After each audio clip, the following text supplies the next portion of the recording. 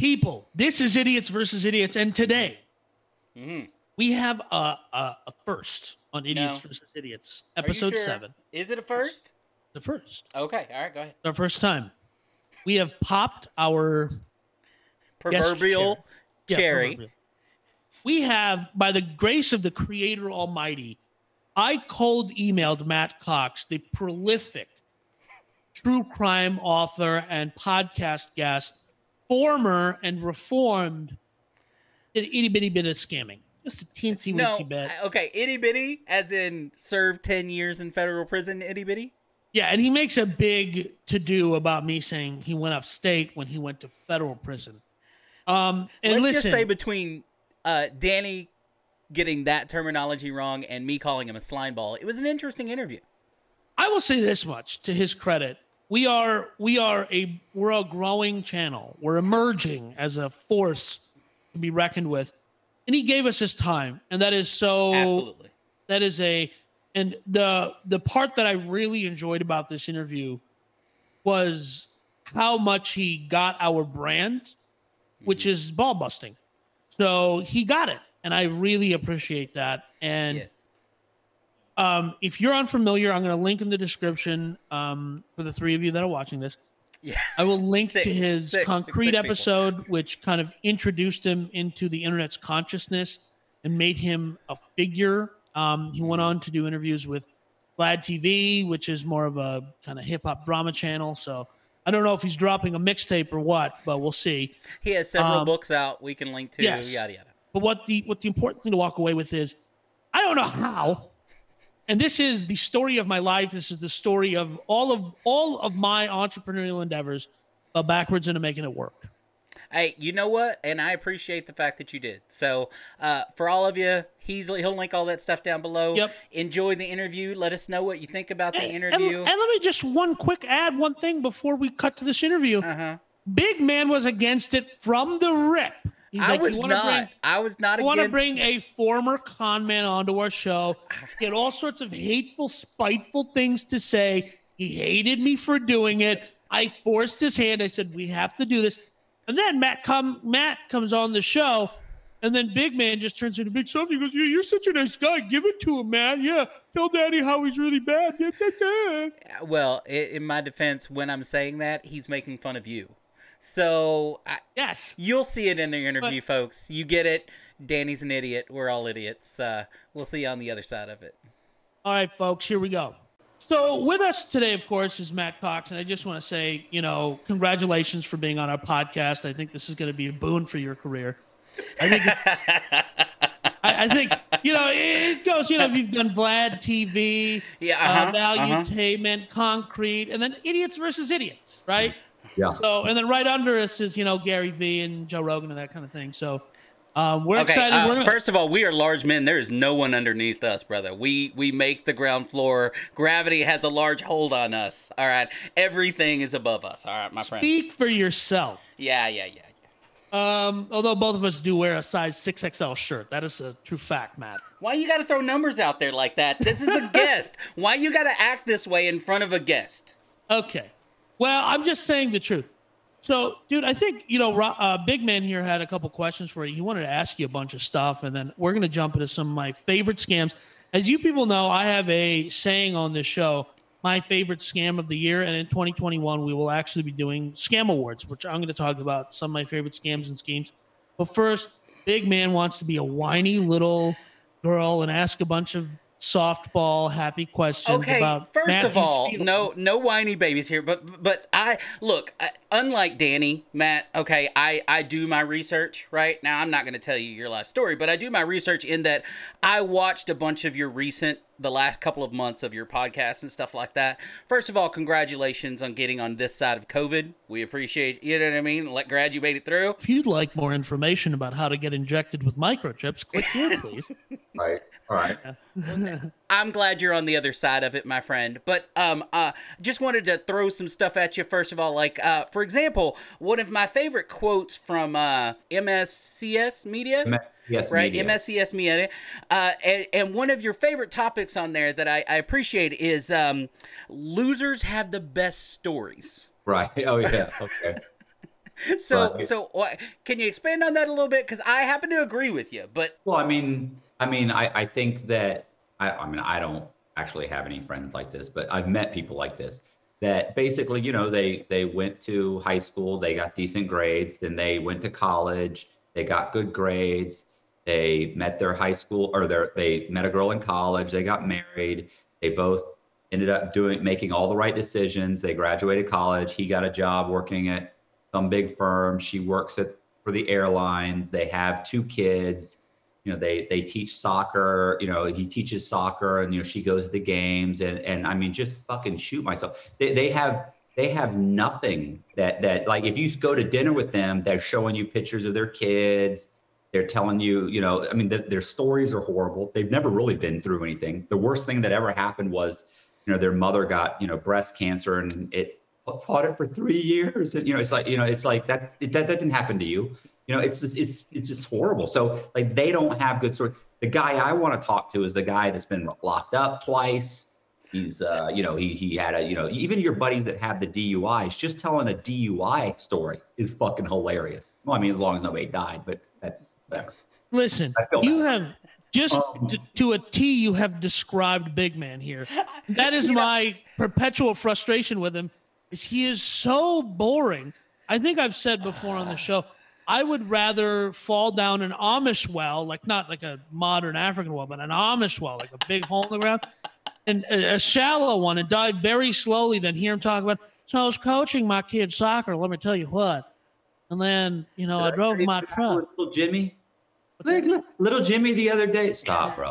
Yeah, hey, I forged this life, by the way. I was on the same path as the 2 of you degenerates, and I forged this path out of beating the crap out of that little degenerate, and still fight, honestly, to keep that degenerate out of my daily life. Still today, I fight that. Okay, so I understand. Listen, I got a buddy who started a podcast, and he's doing something right now on. He's very like, I don't know what to say. I can't say it nicely. Anyway, the point is it's like not following what your thoughts are, like being an observer of your thoughts and not actually acting on them. And he was like, I was wondering if you could do like a minute video so I could play it too. I got a bunch of people doing it so we could have different examples. And, you have the equipment. I was like, right. And the whole thing is it's like, well, I totally understand that. Like, I understand. Listen, you think getting out of prison with nothing and no support group and living in someone's spare room, and I know that I drive by a house every day that the chick I'm renting from has told me has been vacant for 2 years. They're trying to rent it. They don't have a realtor. It's worth $600,000. It's on the lake, and the owners live up north somewhere. And all I can think of, that's $1 million easy. That's a joke. Every day I drive by, it's taunting me.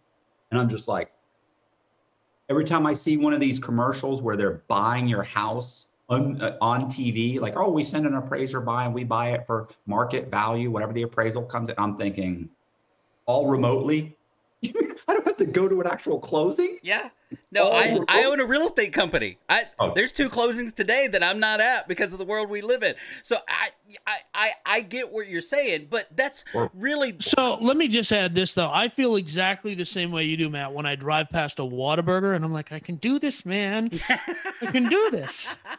So actually, I'm glad you brought that up, because here's what Danny and I are trying to accomplish with this podcast and business and stuff like that is one thing that I really got out of some of your videos, and since you've gotten out of prison, and you've told that story a billion times about why you got there and how you got there and that kind of stuff, right. Which I got to be honest with you, when I learned about and heard you tell the story, it kind of sounds like to me that you made, and I think you admitted this on the podcast you did on Concrete, that there was some dumb decisions. You got a little lazy with some of the names you were using, and some, you know what I mean? There's some dumb decisions that led to you getting. I thought those were great names. I was a huge fan of Quentin Tarantino's Reservoir Dogs. I thought it was super clever because I thought nobody's ever going to put it together. I was wrong about that. We're young and we're stupid and we make mistakes, right? Yeah. When it goes wrong, when it went wrong very quickly.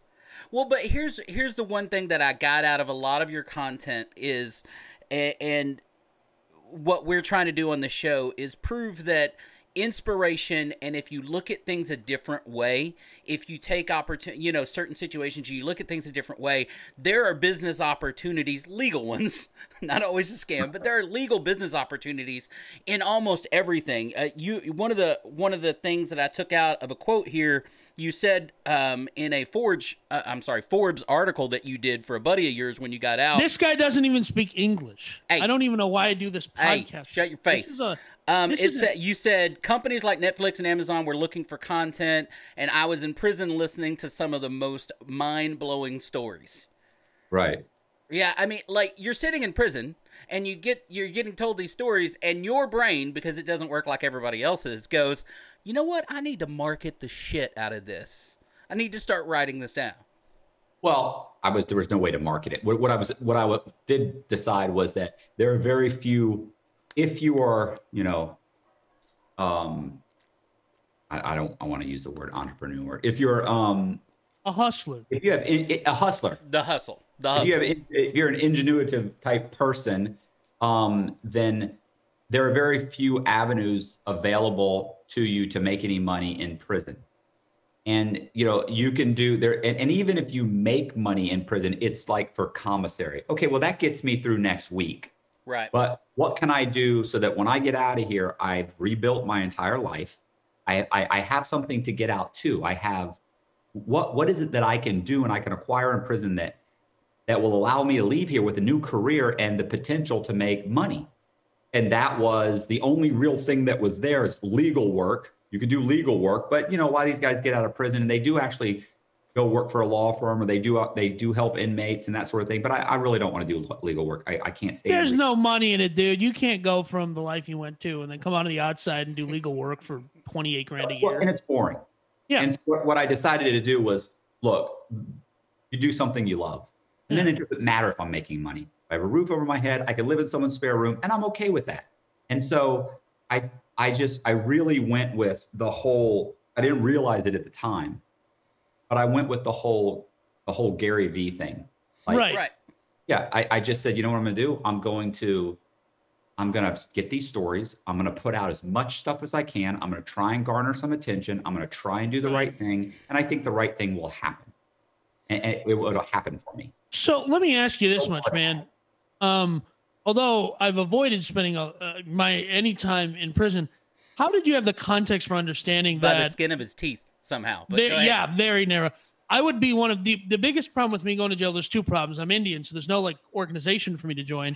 And the second problem is I have a very weak intestinal constitution. So I have, special gadgets for my bottom. And I don't think you get those in there. But how did you have the kind of awareness or the context to know that digital media is this thing that's happening on the outside? Because I don't know. I don't know what you get in jail. I don't know. You got a Roku over there? You know what happened was I started off by writing my own story. Right. Fascinating story. Thanks. And at that point, I had my outdate was 2030.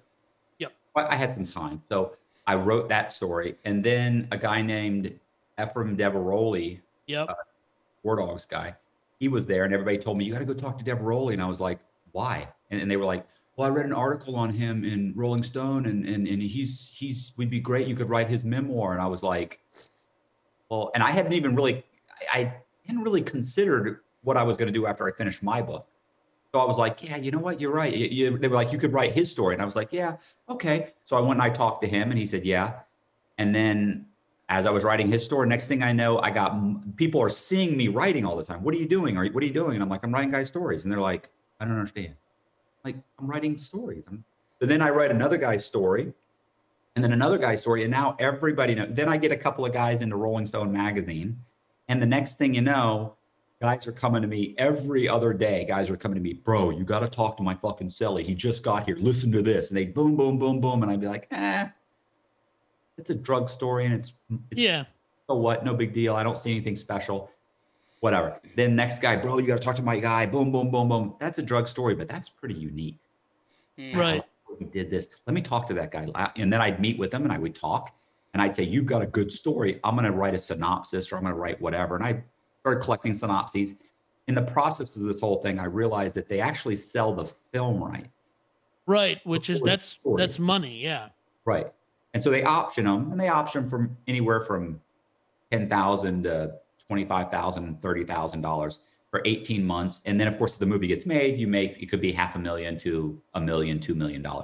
And there's ancillary benefits and that sort of thing. So it could end up being a couple million. There's probably some residuals and some back end there as well. That's what I mean, ancillary. Yeah. Like there's other little tiny things that happen, like as it gets sold. The first time it's on TV, you get this much. It goes to Netflix, you get this much, that sort of thing.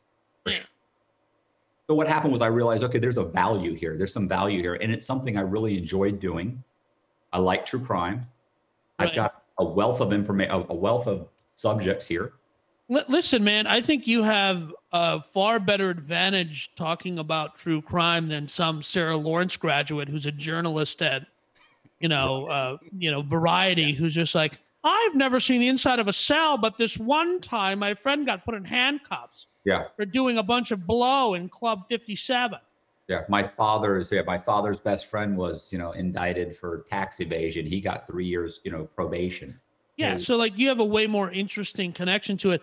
So like, correct me if I'm wrong here, but you were like special ed when you were in school, like dyslexic or something, right? Yeah, absolutely. You have a fine arts degree, which you cover a lot in your previous interviews. How are those paintings? Did the paintings sell pretty well? I mean, I see you painting a lot, and everything that goes up on the internet I sell. Here's the thing. Mazel tov. That's fantastic. Mm-hmm. Yeah, they also. Well, I mean, people watch my channel, so. As opposed to ours. The shot. Take the shot. Someday you're gonna have that same kind of a success. And Thank you. Thank you. I've been telling Danny this for a while. Thank you so much for someone else telling Danny and smacking him in the back of the head and saying, "Dear God, man, just do what the big man tells you to do, and we'll be fine." Danny, however, you want to know something, Matt? You want to know something? Before as you know, I'm the one who emailed you, and I'm the one who followed you and all this other stuff, and I'm the one who booked you. And I told Big Man, he starts looking into you. He's like, dude, this guy's a slime ball. I don't want him on my show. I don't want his digital feed entering near my office. I didn't say the second part. I did recall the slime ball part. That your first impression is the slime ball. And you know what? I stand by it. You're a nice guy. I stand by my initial reaction. I'm really not. But listen. Hey, have you ever heard of valuetainment? Of course, yes, yeah. 100%. Patrick Bet David. He's down the highway from us in Houston. Oh, okay, cool. Yeah, they put out their top 20 or put out their top 10 interviews for 2020. I'm number 9. Nice. How'd I end up here? You went from number 1 on the FBI's Most Wanted to number 9 on some guy's 200,000. What's that? You know what's so funny? I wasn't number 1 on the FBI's Most Wanted. I just saw that you were on the Most Wanted. That's actually a mistake that Forbes made. Oh, okay. Now populated through everything. I was number 1 on the Secret Service's Most Wanted list. I was on the FBI's Most Wanted list, but not number 1. And everybody's like, you were number 1 on the FBI. Osama bin Laden was number 1. Yes. Okay. How am I going to make the FBI? I don't care about which alphabet boy Fed list you're on. You're on a list from the federal government. They're all criminals. You're an enlightened hero compared to those people. We're all on a list, I guarantee you, especially at this point. Matt has definitely put us on the list. I got one question for you, and then we're going to jump into my favorite scams of the last couple of years. You saw, there's that scene in Gone in 60 Seconds. It came out before you did before you went upstate, where the guy is stealing a car. Shy McBride is stealing a car, and then he gets carjacked, so when he puts a gun in his face, he's like, this lacks class, man. Get it. And my question is, when you saw last year people taking PPP money and they're buying themselves luxury homes and Lamborghinis and all this other stuff, were you having that same moment where you're like, what's wrong with you? Your scam lacks class. I mean, I don't know if it lacks class. It just lacks, like you got to know that's going to come up with. Listen, you got to know this stuff. Eventually, it's going to catch up with you. It lacks finesse, I mean, finesse. You're just borrowing. You're just taking money and sticking it in your pocket. And I don't, I mean, listen. I wrote a story one time about this guy who's actually, I'll probably mention again. His name's Marcus Shrinker. Good story. Oh yeah. And he would just lie about all kinds of stuff. And I remember having a discussion with it was me and two other guys that were basically con men. And they were like, oh, well, I was like, he's lying about this. He's lying. And they're like, well, I mean, he's a con man. What'd you expect? And I went, he's not a con man. He's a pathological liar. Mm-hmm. There's a difference. There's no finesse to that. There's no skill to that. Any fucking child can just blatantly lie about stupid stuff. And that's the kind of stuff. It's like, what are you doing? First of all, if you're not already rich, or you took the money and then went out and bought a bunch of stupid stuff, this meeting has been upgraded by the host. Okay. You're fine. I mean, then you went out and you bought a bunch of stupid stuff and expected nobody was going to hate on you. Nobody was going to say anything. It's not going to catch up to you. It's not going to, it's just stupidity. Well, look, I my wife would tell you I'm a con man. But here's the deal. Here's where you went, and I know Danny likes to make fun of me and said, I called you a slime ball, but here's where you go to the next level, and why I do so much research on people that we deal with is here's where you got out of that slime ballness is when you were telling your story. And you got to the point where you go, okay, I got caught by a couple of banks, right? I got caught by a couple of banks. They call me up and they say, I think the Silva thing. You said a bank in Florida called you up because the guy didn't make the first payment on the mortgage, right? And, you said, and you talked them into not calling the FBI. See, that's the skill, right? Yes, that's where you go from. That's that next level. Okay, I screwed up. I used names I shouldn't have or whatever. But when you go, okay, let me tell you how this is going to affect all of us sitting in this room on this phone call, and you're going to let me get away with it. That's going to the next level. That's the convincer. Yeah. I was just thinking that same thing happened with Washington Mutual when I was on the run, that they actually found out I had multiple you had shotgunned a couple mortgages, in front of their mortgage. Mm-hmm. And they were, what people love about that is that I was like, whoa, talking to the lawyer. I said, whoa. I said, I'll call you right back. Let me go talk to my attorney. We can work this out. Blah, blah. Hang up the phone. I go to my attorney. My attorney calls them up and they're talking to my attorney. My attorney convinces them the same thing. He's like, look, he said he can pay you back. Let's let him pay you back. It's no big deal. They send some paperwork over. They sign the paperwork saying we won't file any charges or we won't file anything. Okay, fine. And then I go and I get him. I said, okay, well, I'm going to go get the money. And they were like, well, what about the other? And my name was Gary Sullivan at the time. You've heard this story, right? Yeah, of course. Yeah. So it was the same thing. It was, but I'll tell it anyway, because maybe one of the three people. Of course. So they said, the two lawyers look at me and they said, well, Gary, what about these other loans? I go, what about them? They don't know anything. And they went, well, yeah, but what if they find out? They go, do you have enough money to pay them back too? And I went, well, no, I don't. And I said, no, I'm not paying them back. They went, well, what if they find out? What if, I said, well, then I leave town. And they went, they started laughing. They go, Gary, they've got your name, your date of birth, your social security number. They'll call the FBI. They'll find you. And I looked at the guy and I go, well, you're assuming my name's Gary Sullivan. And he just went, the look on these two guys' faces were like, they just, and I specifically remember thinking, you don't meet a lot of guys like that. So, and I went and I got the money, brought it back, and it's fine. Worked out fine. Listen, Big Man and I were just saying before you got on was like, there's 10% of our society that where our brains are off kilter, right? So, and of course, dude, we have you here, and I want to ask you about this. Like, so about a year and a half ago, this guy who's the first non-Japanese CEO of Nissan, he gets indicted for doing about $100 million in embezzlement, just a smidge more than you did. And the Japanese, according to the FBI, a smidge more than he did according to the FBI. Because Matt, I've been taking a mental tally when I was looking at your stories. You may have been sent up for 12 million, and I know you didn't see that, but 15. But it's fine. Whatever. Okay, yeah. That's all I'm saying, brother. Go ahead. What's a couple inches between friends? The guy. Well, wait a minute. That was really the Japanese. I heard. Yeah. Those charges. How do we know what the FBI is saying? No. He's saying your number, but I'm saying your number for the FBI. You said the FBI about what's his name? What is the guy? Carlos Ghosn. It's pronounced Ghosn. Carlos Ghosn. So he's Lebanese born. He's raised in Brazil, speaks French. He was the CEO of Renault, huge, like partially owned by the French government. First non-Japanese CEO of Nissan, credited with turning the company around. I'm a huge Japanese car nerd, so he actually ruined the company from my perspective, but that's just me. So this guy, he's indicted, and in Japan there's a 99% conviction rate. Gets a couple of commandos to run him out of the country in a private plane in one of those boxes, like roadie boxes that bands used to use when you could tour back before. Allegedly, but go ahead. So my question is, like, what are your thoughts on it? Number one. Number two, how jealous are you that you didn't plan an escape?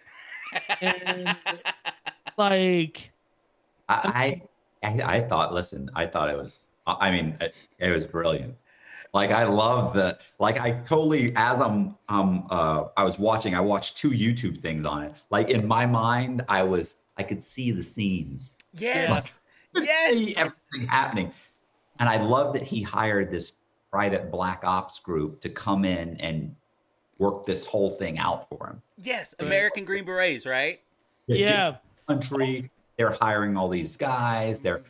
It's just really, it's like, I wrote a story about a guy named Frank Amadeo. Right. Called It's Insanity. And the great thing is like, in that story, he hires a bunch of mercenaries. And so when I actually went just to make sure all of this is really kind of possible, and I had documentation, but I really want to know, like, how possible is it that you could actually take over another country with a bunch of Green Berets or whatever, with a bunch of mercenaries? Well, as we saw at the American Capitol, it takes a bunch of fat guys in red hats and, Right. So I hunted down a CIA guy. And he was like, absolutely. Yeah. He was just like, absolutely, that's possible. He goes, listen, with money, you'd be shocked what you can get. He said, you can buy airplanes. You can, he was just like, oh, yeah. I was like, yeah, but cheaper than you think. Yeah. He was like, this. I was like, this guy's an American. He said, it doesn't matter. They don't care. Because you think that a bunch of South Africans that are career military guys that got laid off after apartheid ended, that are working at 7-Eleven and some 7-Eleven style thing in South Africa. If you came to them and said, look, I'm going to give you $300,000 to try and pull this off right here, you think they wouldn't jump on it? They're all over it. Yeah, I'll give you $2 million. Here's $3 million. Can you guys go kidnap this guy in Venezuela and ship him over here? Done. I got 5 guys right now I can call. So, yeah. But how jealous were you that at least this guy broke out? I mean, you did your time standing up, but hardly. But well, what I mean is, he didn't break. He was his jailbreak was from his living room. Yeah, right, exactly. Anybody could do that. And he planned it from his living room, and he planned it with millions of dollars at his disposal, right? Right. And this is where you get into, whether it's America or anywhere else in the world, that you call them mercenaries, whether it's buying the best lawyer, whether it's buying the Green Berets or whatever. When you have money at your disposal, you can make almost anything happen from almost anywhere in the world because you're paying professionals that know what to do. I guarantee you that Green Beret group that he hired, it probably wasn't their first extraction of some high-profile person from a country. He had the means and the money to know somebody that knows somebody that knows somebody to find the right people to hire to get him out, right? Look at Simon Mann. Simon Mann was a guy that he took over. I forget the name of the country that he organized an entire coup and went in with his own troops, and took over a country. Then he was organizing another coup. I mean, these things happen. So the guy from Nissan, I definitely thought that was brilliant. It was great. It was great. I didn't have to do some kind of a thing like that. I know. The heads up. I hear you. Yeah. Life on the run. Well, and you were kind of uniquely poised when you had to go on the run, because of the industry you were in, the mortgage industry, and what you had done in the mortgage industry and that kind of stuff, you were uniquely poised to kind of fly under the radar for a while. You already knew what it took to create an identity. You already knew what it took to get housing and, you know, the things that people need for their daily lives and that kind of stuff. You were uniquely poised with a skill set that benefited you being on the run versus someone else that may have committed a different kind or type of crime. Right. Yeah. Yeah.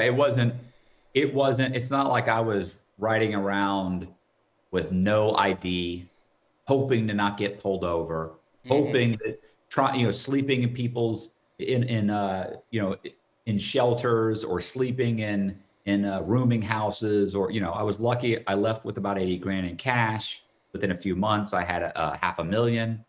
I immediately within a few weeks, I had a new driver's license. Within a few weeks after that, I had a passport. And then a month after that, I figured out how to get the DMV to issue me driver's licenses. Obviously, that was actually happening within a few weeks, but then I started getting more and more driver's licenses and passports. And then it was just like, I get pulled over, and I pre-plan out, pretty much everything. You Ocean 11'd it, right? You Ocean 11'd it a lot, right?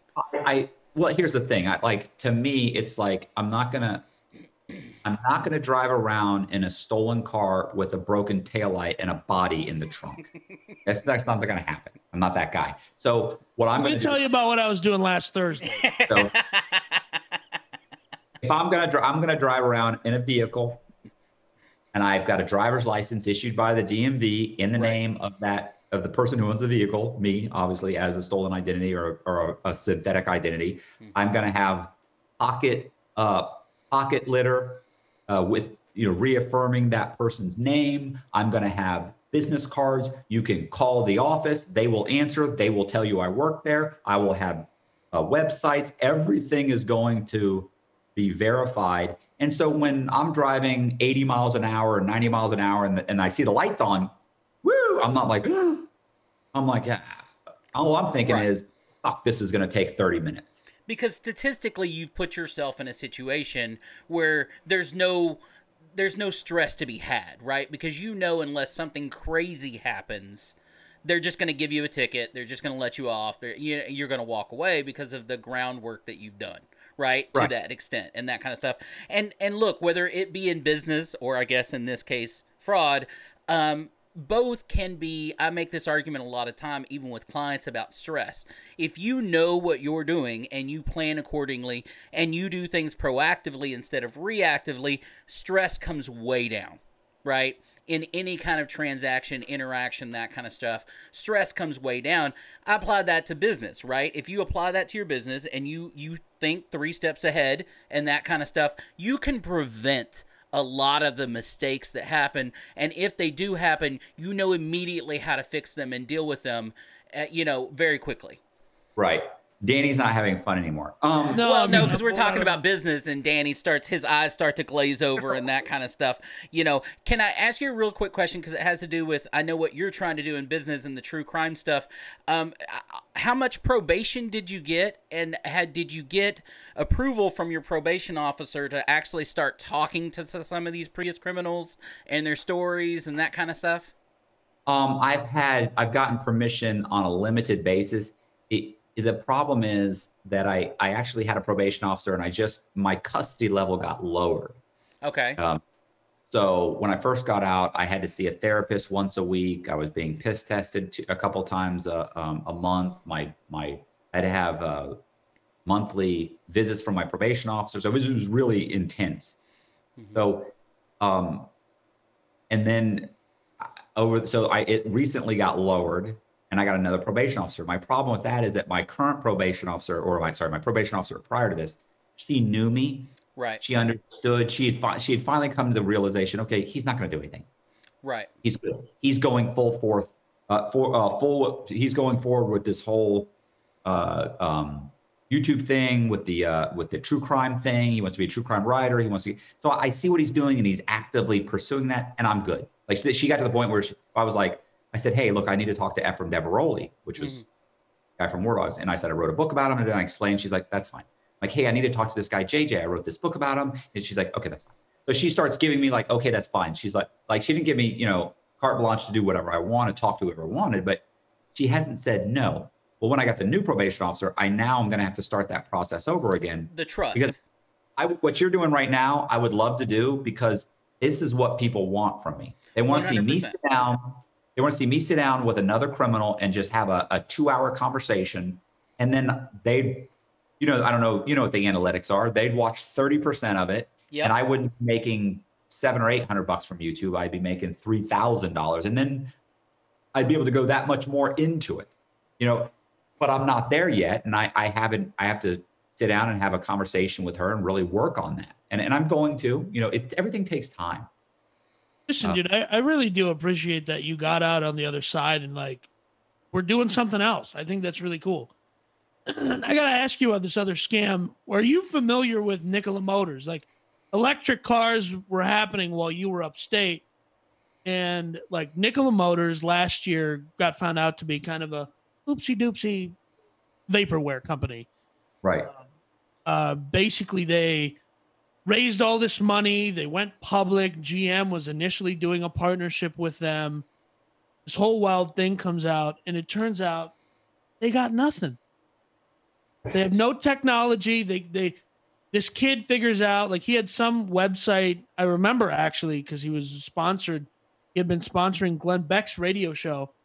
That site failed. His brother's laying concrete somewhere or doing drywall, I forget which, and he became the head of, electric propulsion at this huge company. He's on the board, right? Yeah. Mm-hmm. And they just fly out of nowhere. And I think at one point in time, the company ends up being valued at $32 billion, and it's nothing. Here's the thing.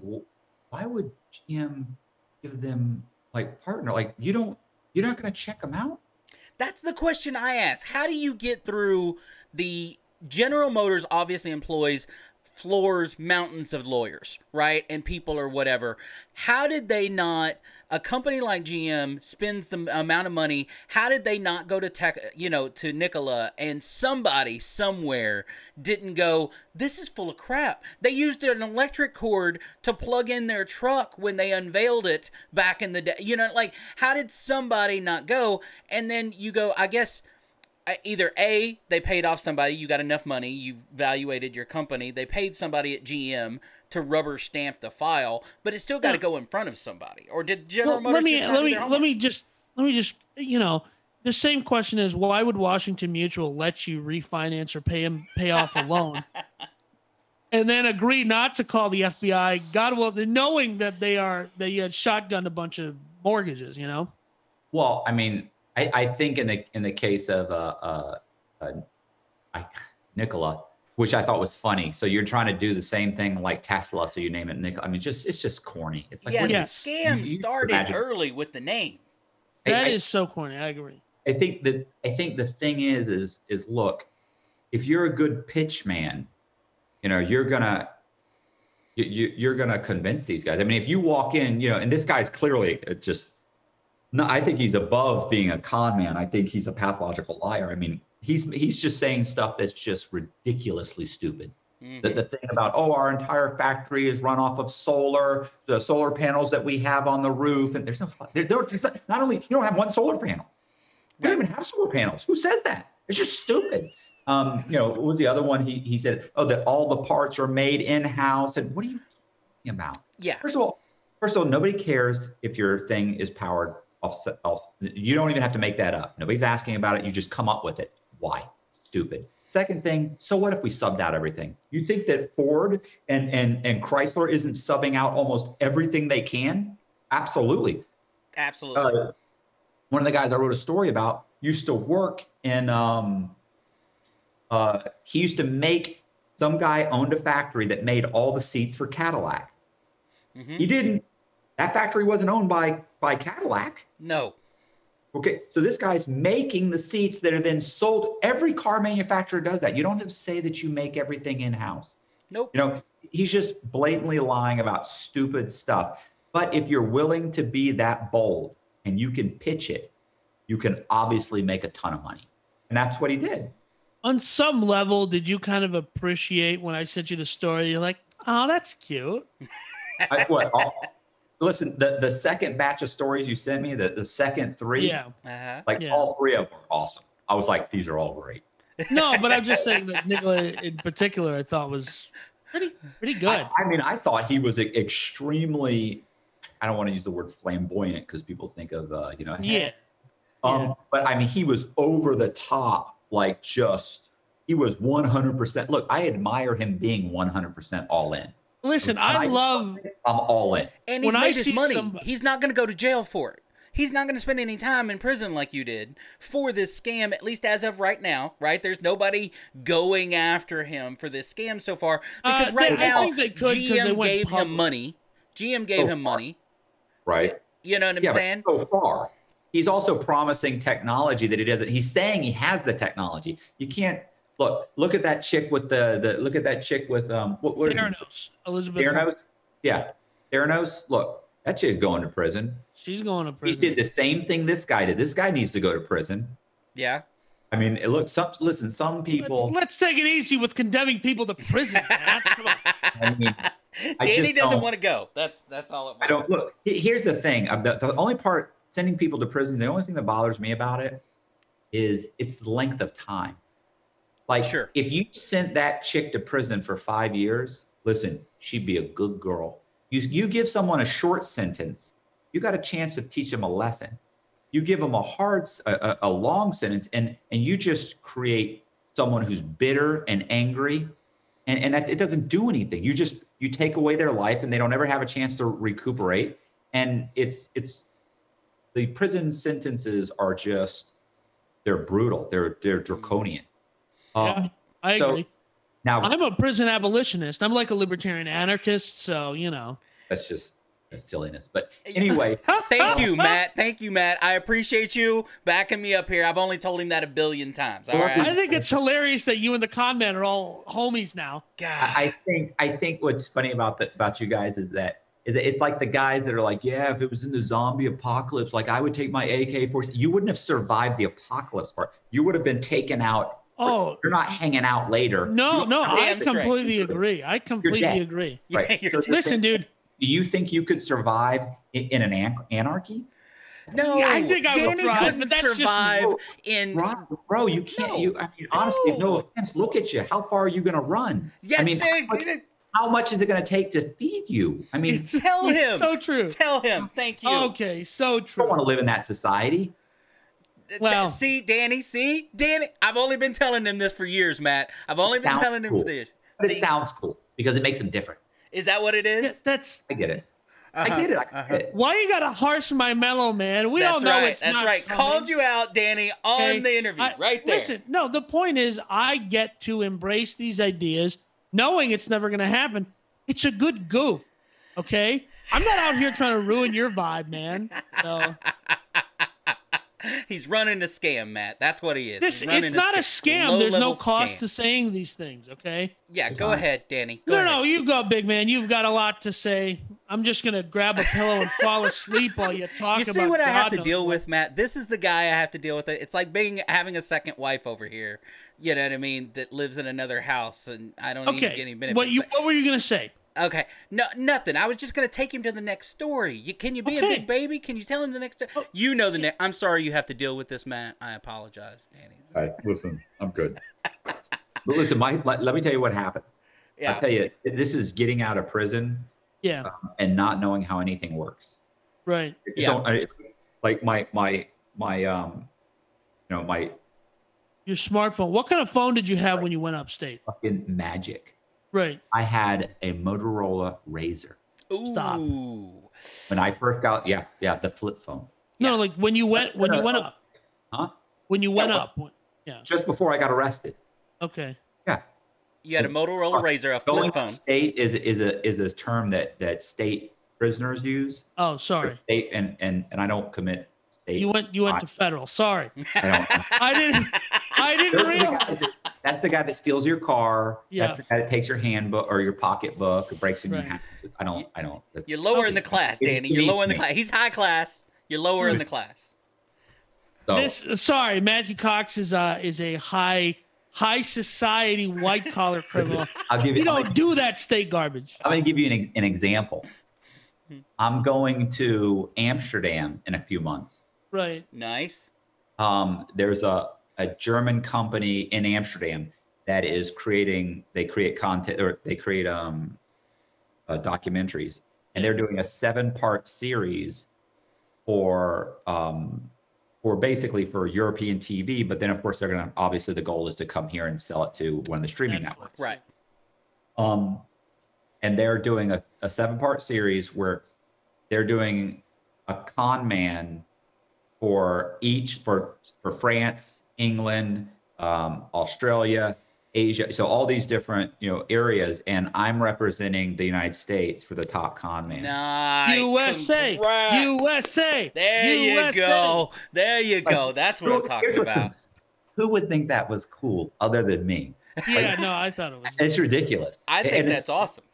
Look, nobody else, none of these guys, here's what I get. Every con man I know that I've met in federal prison, all of them are thinking, when I get out, I'm going to change my name. I'm going to do this. None of them are saying, I'm going to admit it. Yeah. You tell people that? Yeah. What do I care? See, Danny and I were talking about that before you came on, and Danny said it a little bit earlier. 90% of people think exactly the same. Right? They're very similar values, very similar everything. And then there's 10% of us, and I'm one of those, and I alluded to it earlier. I was not a great teenage person. I did a lot of really stupid bad things. I got into a lot of trouble, but I was just barely smart enough that when it got real, when I was about 18 years old, I was smart enough to use that as an epiphany and start doing things differently. I still, to this day, like I said earlier, have to think to myself to push that demon down. I don't feel like, even now that it's been 25 years later, that I'm only a day away is my feeling, right? I feel the same thing about being poor. I was poor growing up. I'm not poor anymore, but I still act. There's this part of my brain that goes, I'm only a day away, because it allows me to keep moving forward, right? To keep pushing, to keep hustling, to keep whatever.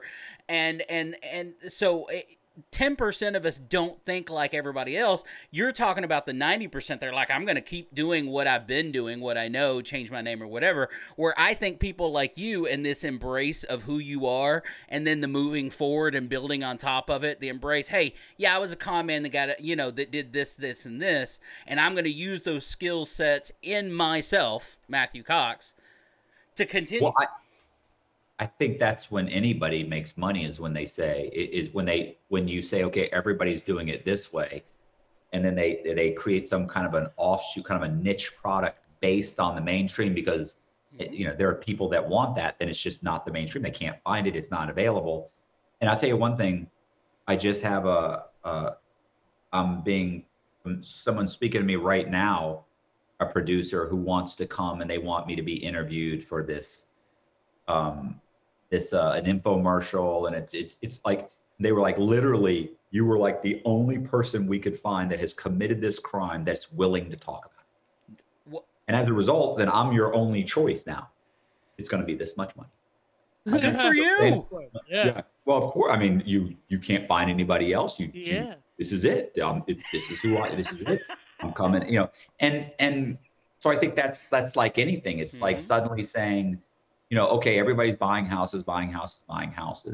And it's the guy that says, okay, I'm going to buy houses, but you know what I'm going to do? Everybody else is doing this. I'm going to do this. Oh, nobody will do that. Yeah, but nobody is doing it. Right. And that's why I'm going to make a ton of money on it. Yep, I've said that about marketing for years. Even, again, real estate, big man in real estate, I coach, and that's my biggest thing to new agents is figure out what everyone else is doing and then do something else. If your sales pitch to me is, and I get calls all day, every day from marketing companies and whatever, hey, we can, we have, 500 other agents we working on, then I don't want your product. If your sales pitch to me is everybody else pays us to do it, well, most people are idiots. Okay? Right. I know this is called idiots versus idiots. Well, okay, most people are morons. So if your sales pitch to me is most people agree with you that this is what they should be doing, I don't need your service, Bubba. That's you know what I mean? I want to be trying new things, and maybe it fails, maybe it falls apart. I've spent tens of thousands of dollars on marketing that didn't work, but you know what? Spending that tens of thousands of dollars, I've found 2 or 3 things that does. Right. Right? Danny, what do you do for a living? I own a marketing company. Tell him. Get him, Matt. Give him. For video. Okay. And you're Could you? I have clients that I gotta work. I gotta look What's at. up with your set? I mean, you guys couldn't get a common theme I know. kind of set going on. Well, I just dude, got out of prison. I know. I have a set. You do have a set. Well, hey, what do you got a problem with my set? I built this. This is a studio I built specifically for this. No, Matt, we're Look.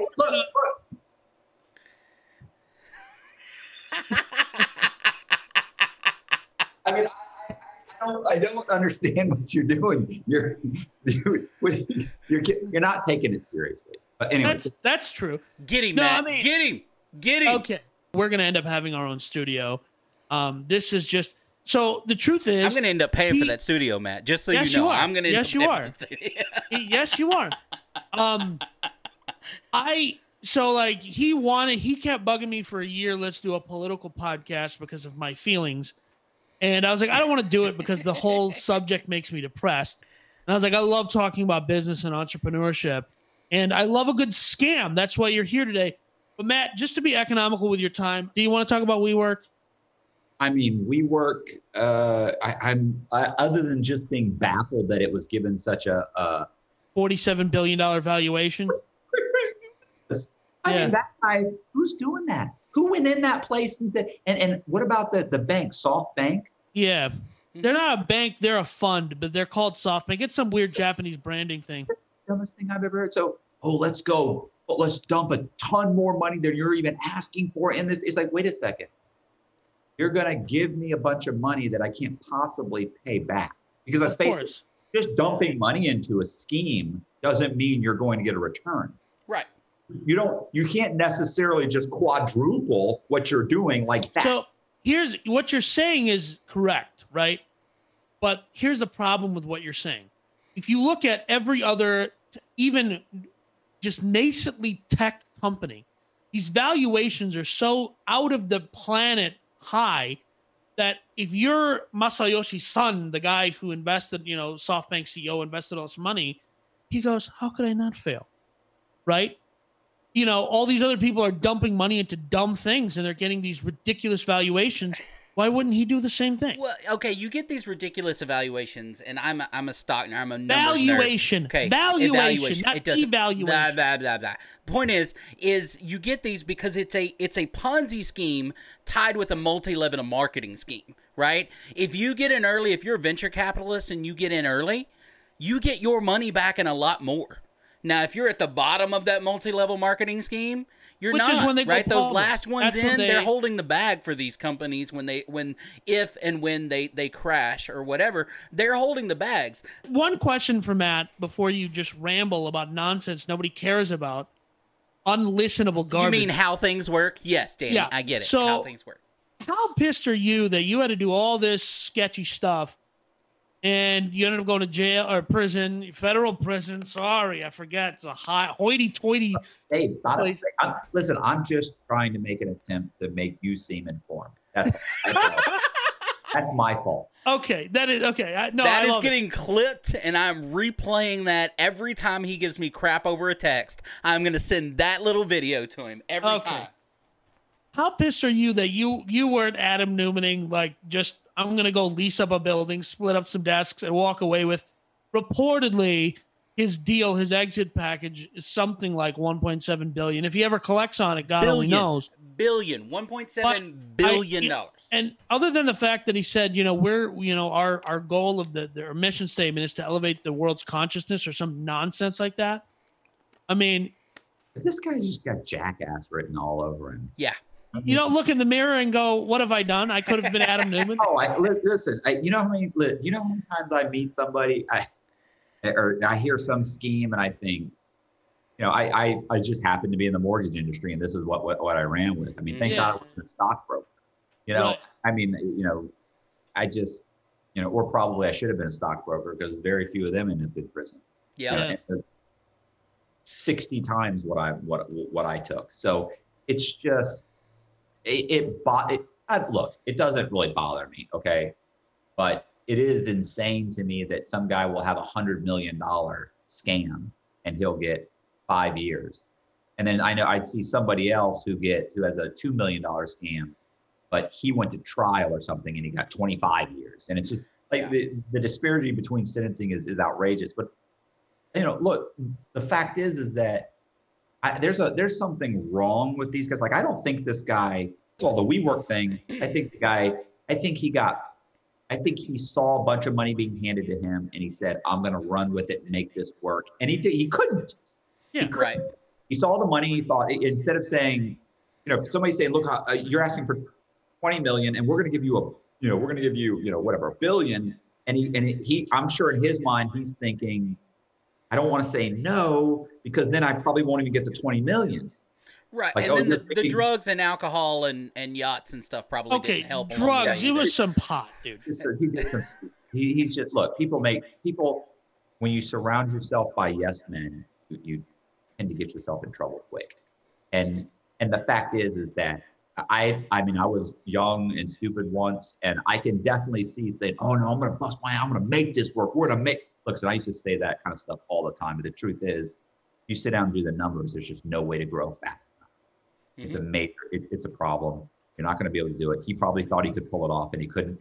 And the reason you kind of know, it's like a lot of these things, like it's really not a scam. Even the thing with Nikola, it's not really is it a scam? Yeah. Is he a pathological liar? But he probably thought he could pull it off somehow. No. So when I use the term scam loosely, what I mean by that is just like, well, it's, it reminds me, it's like Bernie Madoff. He's a con man. Wait a second. He was like chairman of the stock exchange. Okay. He had a license. He did everything. He had a hedge fund. He did everything in his name.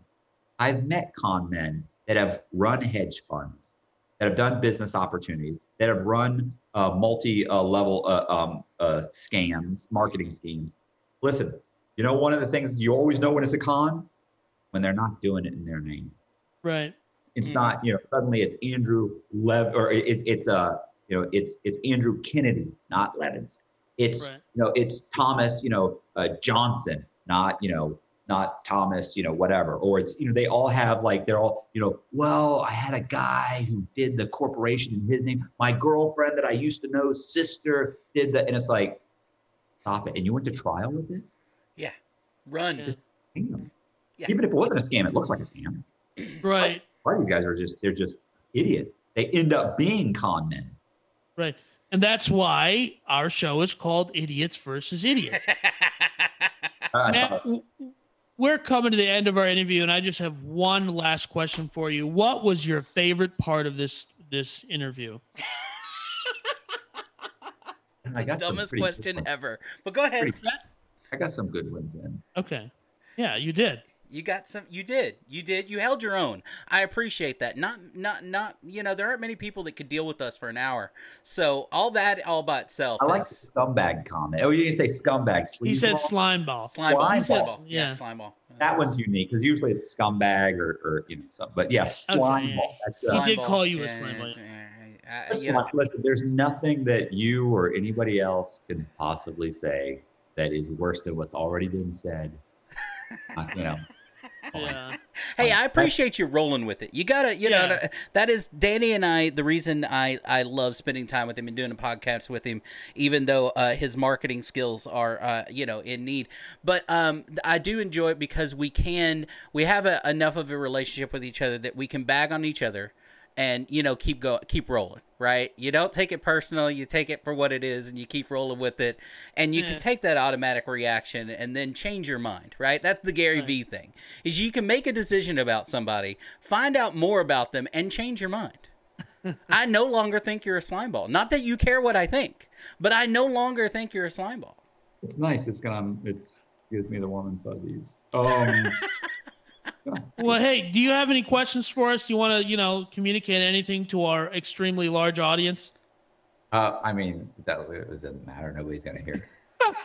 So, I do have a question. So Big Man owns a real estate company? That's right. I do. What the real estate market is a gorgeous thing right now. It's right now. Yeah, it's right now. You're putting money away. Yeah, you think? Why do you think I I'm just sitting here don't talking to you on understand. a podcast, man, and growing something else? Look, real estate, like anything else, is gonna have its time frame, right? Right. And you've got to, if you're a smart man, which most people are not, or smart lady, I should say, you are always shoveling in a business like real estate. You're always shoveling, right? You should be shoveling that nest egg for when something happens, because it inevitably will. Right. So, Right. and you're either going to be strong enough that when that swing the other way, that you survive, or you don't, and you're not. You know what I mean? It's the reason most people fail. So planning on interviewing? That's the plan. The plan is to continue to interview. You're the plan. You're the We're plan. We banked it all on you, brother. We're riding the algorithm all the way up. Man. That's right. That's it. That's Yeah. it. That's this one deal. So that actually is the plan. The is for us to continue. We want this to be ultimately beneficial, just like what you said to Tommy, right? You want this ultimately to be beneficial to the people that come on here, right? I don't care about this being beneficial to anybody but me. I just Yes, want to make I it know. very clear. I want us to have a big enough audience that when somebody comes on the show, it benefits them to come on the show, to spend their time here, to do that kind of thing. Now, Danny just wants to make money for himself, and that's, to me, that's a byproduct of doing the right thing. scary. You mean capitalist. like they've learned something, or No. Well, no, both. I want them to if I can give somebody a different perspective. He is so skeptical. It makes me happy. I am a I'm teacher wondering- at heart. And Dude, it was No. sarcasm. I said ultimately. I want to build an audience where ultimately it helps people. That's what I want to do. Okay. Ultimately, I got you. Our audio podcast is a lot better than our YouTube videos do, actually. So, I mean, Yeah, I don't know. by like a 10x multiple or the something. bar is so low. Oh, yeah. He's Nice. such- You like that, didn't you? I know you like that. That's good. Listen, I that was- did. that's pretty good. Yeah, It's very yeah. clever. I appreciated the scale of intelligence it took. Was it all off the hip? Did you come up with that, Matt, all off the hip right there? Did you think about it a while and be like, No, what you know what how that happened? It's just, I think, like most things, it's just a fluke. I was actually with the chick I was dating. I was like, look, we're gonna need identities, like real identities. Like we had identities, but I was putting ads in the newspaper, and I was saying, good credit, bad credit, no problem, home loans available, and then they'd call. And I'd say, hey, this is Diversified Capital, how may I help you? And they go, oh, hey, I'm calling on the ad. Oh, which ad are you calling on? Like we were running like 40. And I'm like, oh, which ad? Oh, okay, sure, okay. And I go, well, hold on, I can take an application right now. And then they would go, oh, over the phone. I go, well, you can go to our website. There was no website. But what are they going to, who do you ever know that says, oh, I don't want to take an in-person one. I want to fill out a form over the internet. They're going to be like, oh, no, go ahead and take it. So I take the application. I ask them all the questions. I fill out the application. And now they just gave me everything I need. I only had to ask a couple more questions to get everything I needed to steal your identity. The problem was then I would go and I'd get a driver's license in their name. And they're never calling in that state. So you got a driver's license in Florida. I can go to South Carolina or North Carolina, get an address or get a driver's license. So I get the driver's license. My problem was this. I was shocked at how many people actually told me they had DUIs. So I'm thinking, I've got a driver's license in your name. What if this guy goes out and gets another DUI and I get pulled over? And they say, you're not supposed to be, boom, they put the handcuffs on me. So I was like, we need people that aren't using their identities. And we were actually driving, and the chick I was with, this chick, Rebecca Howe, she goes, well, like who? And she goes, what about like mental patients? And I go, how am I going to get a mental patient? Okay, how do you get their information? She's like, oh, I don't know. You dress up like a candy striper. You break into the hospital. So I'm like, I mean, like maybe, she's like, what about people in prison? And I immediately thought I can get those.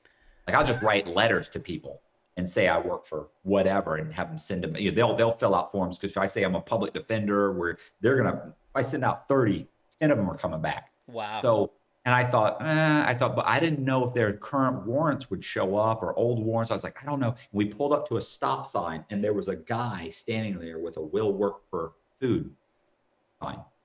And she's like, well, who? And I was like, that guy. She was the bum. And I was like, that guy.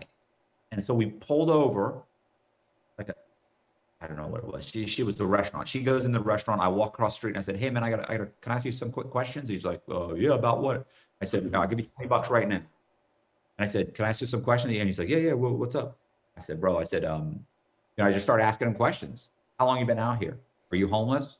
Do you think you're gonna re-enter society? Do you think, do you get Social Security? Do you get this? Do you have a driver's license? Have you ever been arrested? Let me just start asking him everything. He was like, he's answered all the questions, no problem. Well, like, okay, great. I walked out and I said, that dude's perfect. He doesn't have. Go ahead. I was going to say, in an anarchist society, I'm that guy. Get out of here. I feel like you're that guy now. So that's what, so I immediately went and made up a bunch of surveys. And I thought, first of all, you can't buy their information because now they know you have their information. You have to trick them with it. Yeah. So what do these guys do? Who do they trust? What do they do? Salvation Army. And I made a Salvation Army badge and came up with a statistical survey form and walked around and said, hey, we're Salvation Army, pays $20 right now for a survey. And they were like, yeah, and just filled it right out, everything I needed. Ordered their documents. You'd be shocked. I didn't meet anybody that had I met guys that had tickets. I had to pay out $400 worth of tickets, but all of them could get driver's licenses. Almost. Brilliant. Yeah. And even if they'd been arrested, it was for a misdemeanor. And they had no credit. These guys have been on the street for 7 years, 10 years. He's got no credit, no ability to get credit. Right. And anybody he did have fell off. So these were perfect, and I'd build up an entire legend in their name and buy cars and houses, and they have no clue. They're not a fly in the ointment because they're never going to clean themselves up and suddenly pull their credit and go, hey, someone's got 4 credit cards and 6 mortgages in my name. That's not happening. Frankly, you probably did them a favor. By paying off his tickets. In the credit sense. Yeah. For a while, they had great credit. Right. When you were done with them, however. Well, they got $20. They got $20 out of the deal. That's up. I think that's a great place to end it right there. They got $20. They got $20 out of it. That's the entire interview right there. They got $20 out of it. Good times. I appreciate you, brother. Thank you so much for giving us your time. It's all we got in life, so I appreciate it. Congratulations again on being on our show. I think it's going to do wonders for your career. I think it's good time. Idiots versus Idiots is brought to you by riselentless.com. That's RISELENTLESS. That's riselentless.com. That is my very own coffee mug brand for entrepreneurs.